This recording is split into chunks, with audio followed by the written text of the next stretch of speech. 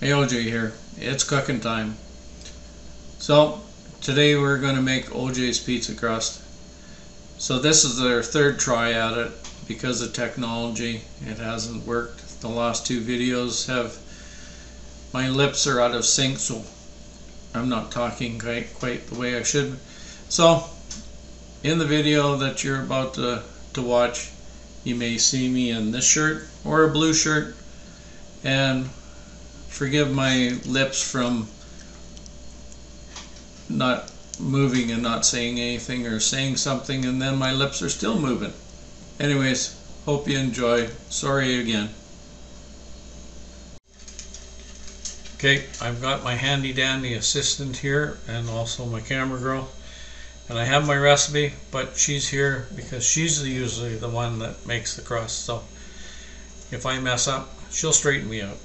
So I have 2 1/4 cups of flour here, but we're going to start out with 2.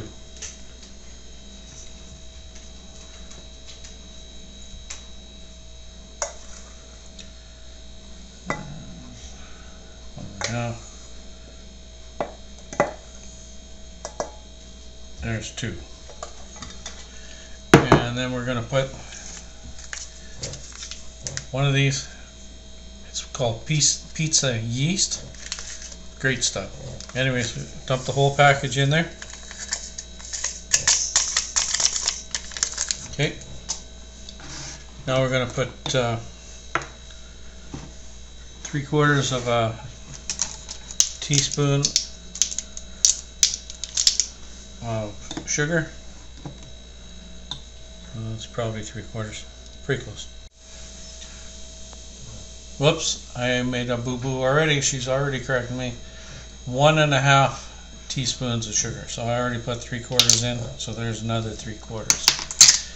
Now 3/4 of a teaspoon of salt. Not.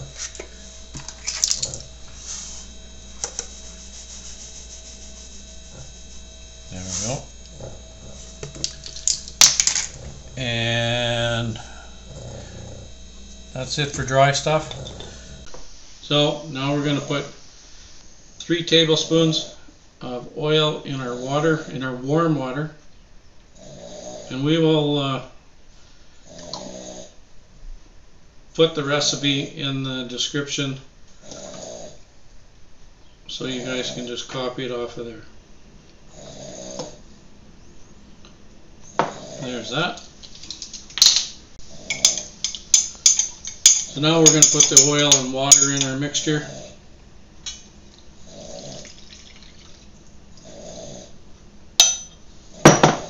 And start mixing.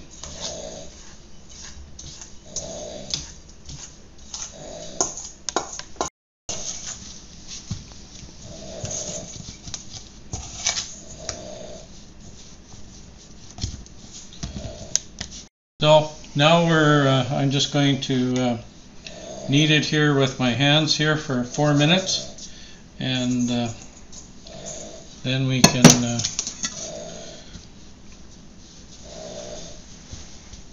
we'll get this all ready to go. The first time we did this, it was awful, but this, it seems to be a whole lot better this time.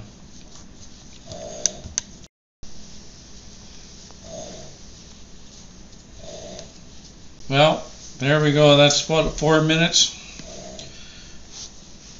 I had to be taught how to knead properly. Probably still not doing it properly, but anyways, we're going to get a pan here. We're going to put it on a well-greased pan, and we'll spread it out. I'll show you the rest of it. Okay, now we're going to grab the famous OJ's pizza pan. So we've kind of got her flattened out here. We could do the flip thing, but that's not me. There we go. That should be just beautiful. Just a piece of Italian art. Anyways, we're going to start and put it in the oven for 2 minutes, and then we're going to take it out, flip it over, and put it in for another 2 minutes. Okay. Ooh.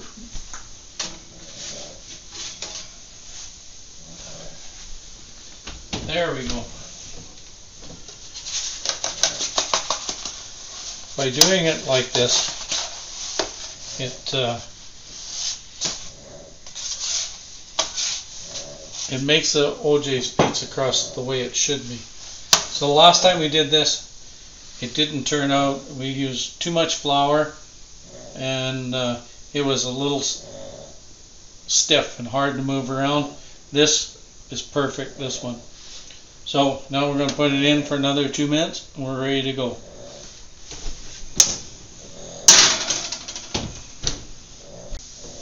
There we go. There's 2 minutes. Well, we went 3 minutes on the first side, and this side we went almost 2 minutes for this side. But we use these pans here. They're Spence Pizza has had them, and we bought a bunch of them. And with this crust, it doesn't make it hard or soggy, and it just works out really good.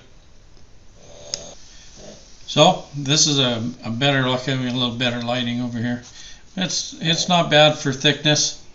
We could have maybe made a really thin crust large pizza out of this, but I like a little bit thicker crust, and it turned out really good, this one. So give this a try. Let me know how it turns out. And for those that asked how to make crust, here you go. Bye for now.